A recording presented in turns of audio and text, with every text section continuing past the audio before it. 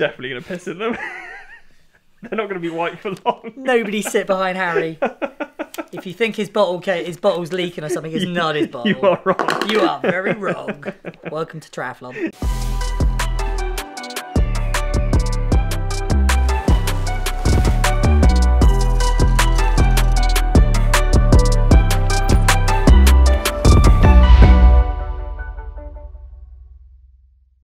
Welcome back to another video, guys. I'm back from Andorra in the pissing rain in the UK.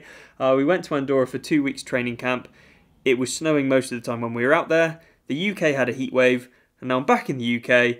We've got rain. So, yeah, can't win.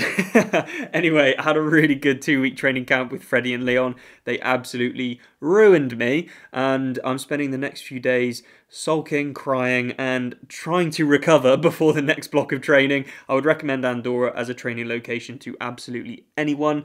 You've just got to enjoy going up hills basically, but it is absolutely incredible, so I would definitely recommend it. Now, over the next few days, I'm going, like I said, a little bit easier on training, so it gives me a little bit of time to do something that I've wanted to do for a while.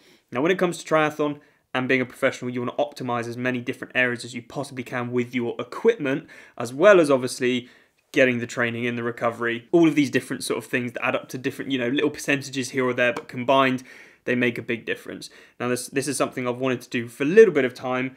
You will notice, or probably have noticed, that I've been using the Bont Zero Plus shoes for a couple of years now, and I've got to say thanks to Bont for sending me these shoes. They've been absolutely amazing. They've fitted my feet really well because I've got quite wide feet, and I've really enjoyed using them. However, for a bit of time, I have wanted to change them.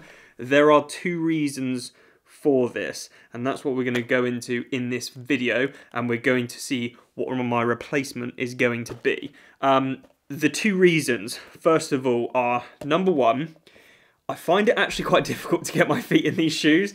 That makes me sound like a bit of a mong, but it is fairly difficult. Now, for long distance, it's not really a problem because it's a little bit more relaxed coming out of transition. You obviously still want to make sure you're not losing time, but it's a little bit easier.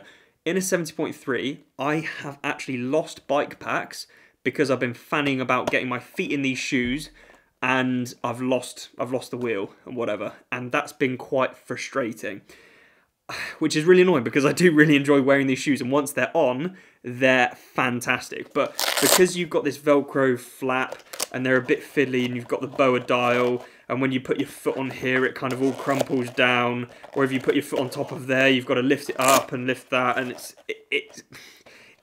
I make a bit of a meal of it. I'm sure there are guys that absolutely smash it and they'll be wondering what I'm talking about, but because I'm a little bit special, I find it difficult, and because it doesn't have like a tab on the back, it's quite difficult to kind of hold it up.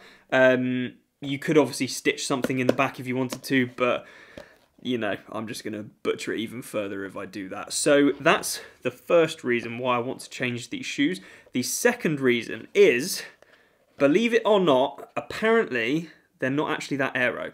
You look at this shoe and you think, wow, very aerodynamic. It's got this aero cover that goes over the BOA, and it's got these little kind of golf ball dimples in there. My understanding is, now I don't know if this is true or not, but my understanding is these shoes aren't actually that quick. I heard this from Watchshop when I did the aero testing with them in the velodrome, and the reasoning behind that is because they are just quite a massive shoe. They're quite fat, they're quite wide, and this aero flap, it does have a bit of a gap here, and supposedly that makes it less aerodynamic. So even though it looks aero, apparently it's not that aero. Now, don't take my word for this because I don't actually know if that's legit or not. This is just from what I've heard from numerous other people out there. If you've got more information about that, please do comment in the comment section below because I'd love to hear people's thoughts on this. But yeah, apparently they're not that quick. So once they're on, like I said, they're absolutely fantastic, but part of triathlon is getting your shoes on quickly. And also I want to make sure I'm having shoes that are as quick as possible. So unfortunately, I'm having to say goodbye to these, but hopefully means I get a good upgrade, which is in this box right here, and I'm off to someone who is going to help me get them fitted and get some custom insoles.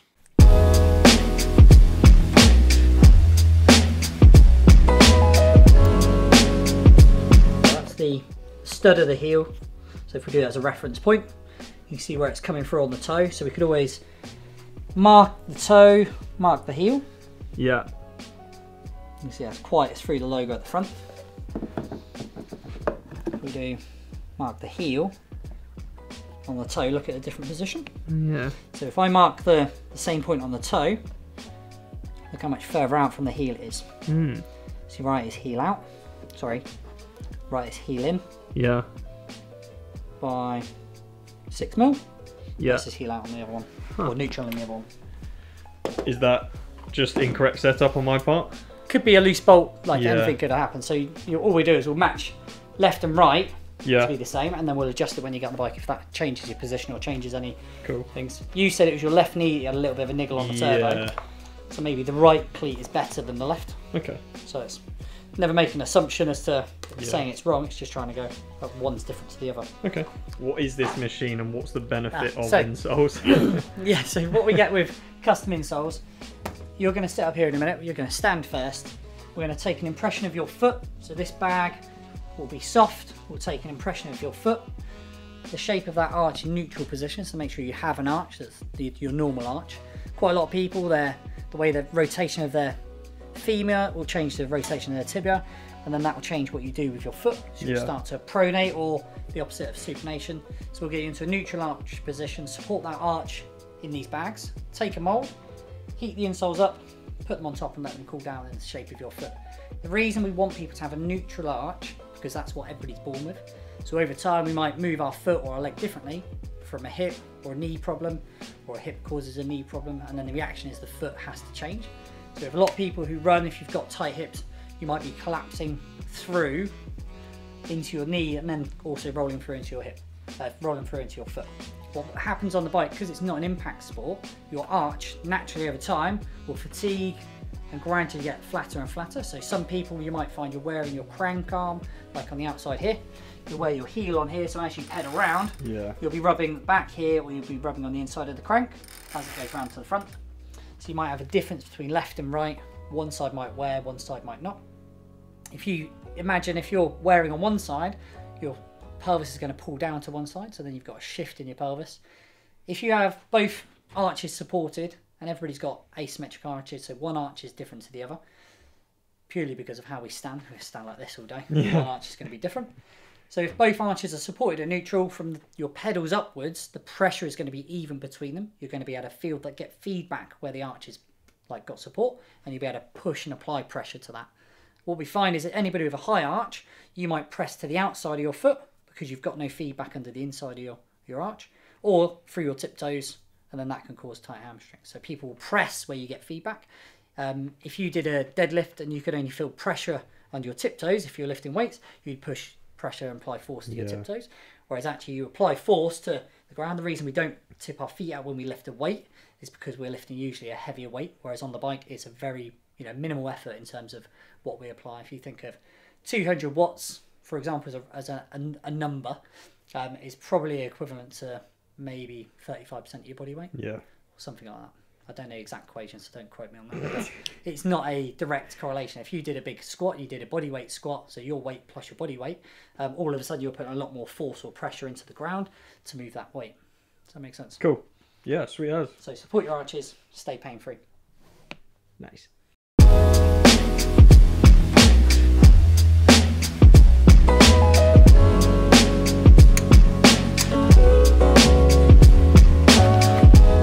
Skin is pretty much the same colour as the shoes. How bad is that? Because he can colour match them. Harry Palmer. Hi, can I get a set of Harry Palmer with silver? Yeah. Imagine your kit actually. Yeah. Oh, it does match the kit, yeah. Oh god.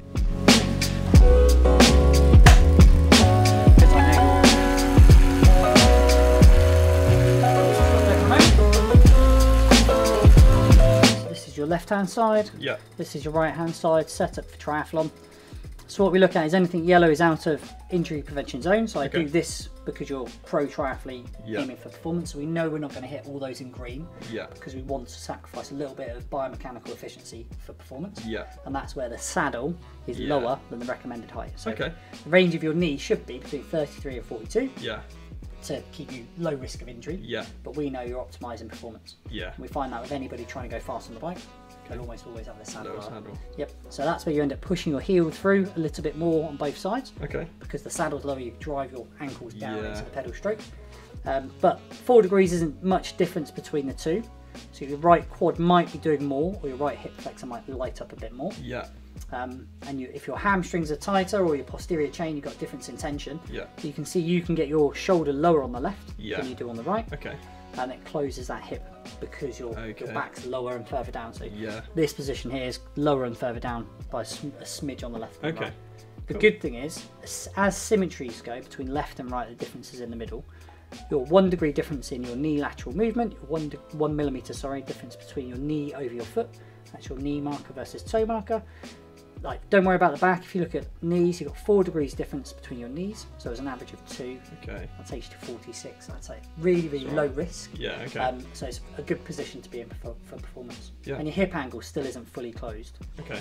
So you're not saying you could go lower, because it's lower isn't always faster. Yeah. You know, like you've stretched yourself out. Yeah. Quite a lot. That then changes hip angle. Okay. But yeah. Nice. And cadence is at 91. Very high. Higher than normal, right? Yeah. Yeah. Nice. Go and race. Great day to see Callum. I haven't seen him for a number of years, so first of all, really good to catch up. Secondly, really good to get my hands on these shoes. This is something I've been chatting with Callum for a little bit of time now, and I'm just really happy we got that sorted ahead of the next races, and it means I can get going with these in training and make sure I'm getting used to them, essentially. But straight off the bat, you'll notice they're a little bit thinner than the Bonds, but because there is this kind of like fly knit sort of, you know, mesh material, I feel like they're quite giving on the width, so that's really good. And you've obviously got the little tab at the back, which is going to be super helpful for getting the shoes on. Just the one Velcro strap, which supposedly what I've heard is the fastest shoes are either Velcro or elastic laces. And I went for Velcro, but just because this is super easy. You can have the shoe wide open there, you get your foot straight in, straight over, and it's done. Whereas with this, you know, you've got to sort the flap out, get that out the way, the BOA dial, click that down, twist it. It's just too many things, essentially, for me to think about, which makes me sound like a bit of a simpleton, but I mean, that's true as well. And then I've got the really good insoles as well, like we went through with Callum, so man, like, these shoes are going to be absolutely epic. They look fantastic, and I cannot wait to get going in these things. The other good thing, I guess, is that this shoe, it does look sort of like a cycling shoe as well. So it means I can probably get away with wearing it out on the road when I'm training and not get called a chopper. It still does obviously look like a triathlon shoe, but I think it looks kind of similar to a road shoe as well. So hopefully I won't get called out by the kind of chopper police for wearing these out on the road. But yeah, I mean, straight off the bat, they're very similar in weight. And I just think these are a little bit more slippery. They're going to be a little bit faster. It probably doesn't amount to much, but mentally for me, it feels like I'm optimizing it a little bit more. And the functionality of it, you know, getting my feet in quickly means hopefully, you know, my swim's at a point now where I'm like, yeah, I'm confident I've got a good swim and I'll get in a good position, but I want to be confident that my T1s are quick and I can get on the bike and actually use that position that I've got into, rather than getting into T1, getting on the bike and then going backwards. It's like I may as well just not be a very good swimmer because I'm losing time there. So I want to maximize the amount of time, or maximize my gains that I can have from having that good swim and setting myself up properly. And I think this is the shoe that hopefully gets me there. I've seen a lot of people, you know, like Tom Bish, Ali Brownlee, people like that use this shoe. And so yeah, that's kind of why I've looked into this shoe. Yeah, really looking forward to using this. Thanks for watching the video, guys. Hope you enjoyed it. And if you've got any specific questions about things, drop them in the comments section below. I will be updating everyone on some more health updates that I'll be having from the sports doctor pretty soon. And hopefully some race updates once I figure out this kind of health stuff and what that road to back to kind of racing looks like. So yeah, I'll see you guys in the next video.